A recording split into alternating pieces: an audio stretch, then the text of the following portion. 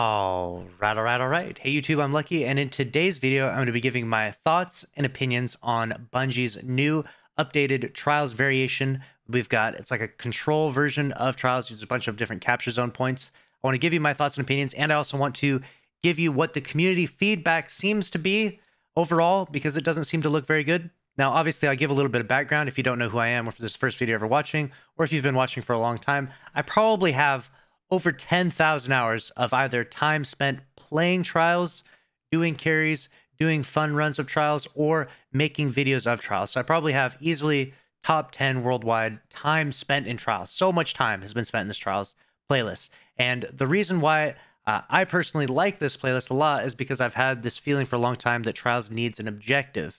When you spawn in, there's no objective immediately other than power ammo around right now.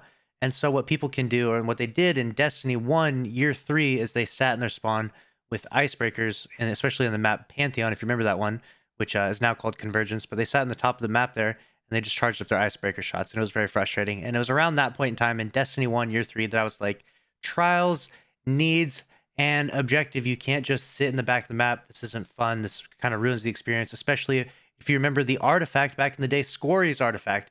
What people would do is they would get their super really fast, and if you stood next to your teammates when you had your super, you could feed them super, right? So if Scory's artifact were in the game right now with this new version of Trials, it probably wouldn't be nearly as OP, let's be honest. But obviously, don't bring back Scory's. But I think that the overall community opinion for this Trials playlist is kind of negative right now. Let me know down in the comment section below if you're liking it, if you're indecisive about it, or if you're absolutely hating it. I think most people are probably disliking it, and I'm going to give you the reasons why I like it and why I do think it's a good thing. Obviously, Bungie can, mess around with the exact parameters of it here and there, but the reasons why I like it, all right? First up, you can't just sit in your spawn.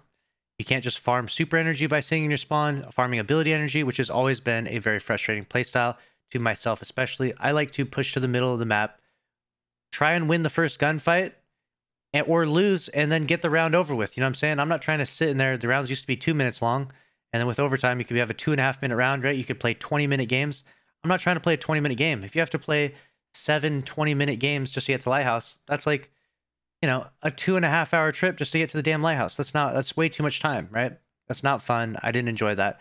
Lighthouse trips should take, I don't know, an hour, right? At most, right? That's what they should take. And so I think that this will expedite Trials a ton, and that's why I like it a lot. I think that there should be an objective of some sort. It doesn't have to be exactly this way, but I do think that this is a step in the right direction. And if you're disliking out there, I think the reason why a lot of people would dislike it is because they maybe prefer the slower pace of Trials.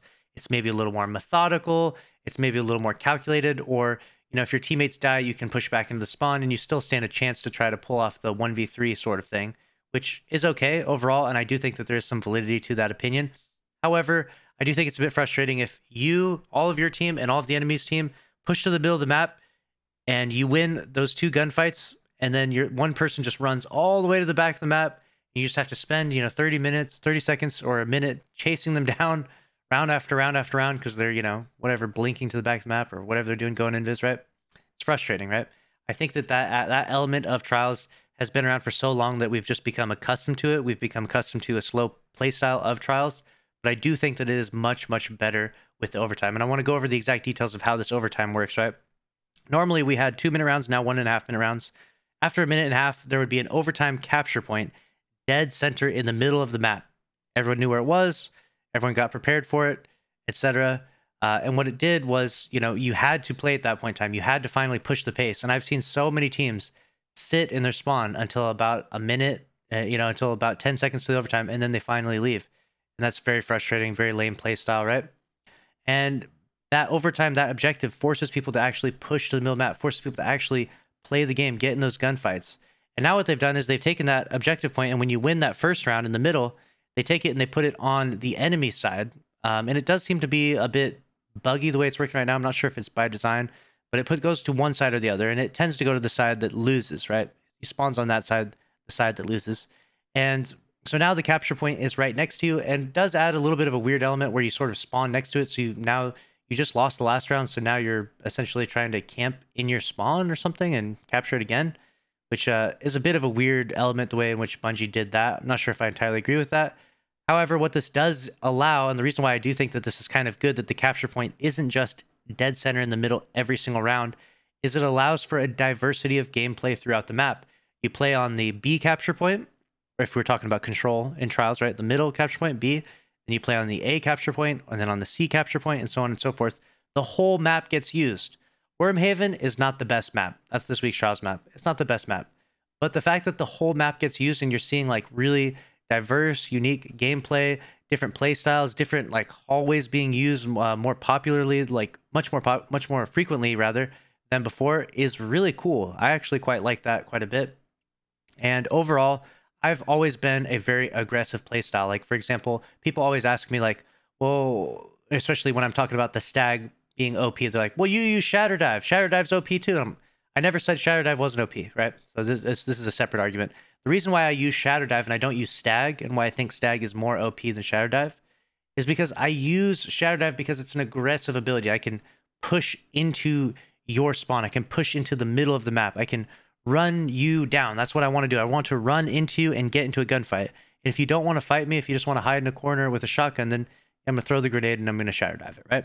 So that's why I like Shatter Dive over something like Stag. And that's the reason why I like this playstyle a little bit more, right? There's the capture zone. You have to spawn in. You know, you got to run to it. You got to be aggressive. You have to control this area. And as soon as those gunfights start, you can't just run back and burrow in your spawn or rotate around the whole map. You know what I'm saying? Which is nice. Like, I think that the rounds should end in a more like timely fashion. And I think that overall we're going to see a lot faster matches in this weekend of Trials. And I think that's a good thing overall. Now, should it spawn every 30 seconds? Maybe Bungie could do it every 45 seconds. Maybe they could figure something else out. Are Titans a bit OP in this meta? Maybe a little bit. I mean, Titan walls can get pretty crazy. Titan or Warlock rifts can get pretty crazy on those as well. But, you know, the PvP has been ruled by hunters for a long time. I think it's okay that the Titans and Warlocks have an advantage with objectives because of a rift and a wall. I think that's okay. I think that it's going to add some real balance in the selection of subclasses from people, right? Right now, there's like primarily hunters. Maybe we'll see more Titans, especially if you can rock 3 bubble Titans and win 3 guaranteed rounds, you know? Nothing wrong with that, you know what I'm saying? I'm not particularly going to use that playstyle. I used to play a more passive playstyle like that back in the day in D1, but now I'm much more, I would rather get into a gunfight, win or lose, and lose that round, lose that match. Doesn't matter to me, but I want to play aggressive from start to finish because I don't want to sit around for 20+ minute games. And maybe you're of a different opinion. Maybe the majority of the community is of a different opinion.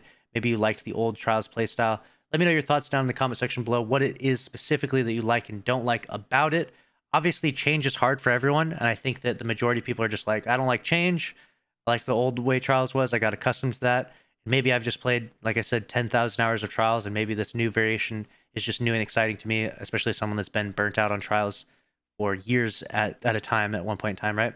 But overall, my opinion is this is a really good change. In fact, this is such a good change, and this I have to back this change up because this is literally the exact way I said Trials should be played for years now. For years, I said that there should be an objective point, exactly as the overtime is, that should spawn in the middle of the map or near the middle of the map, and people should have to chase after that point so that way the engagements happen.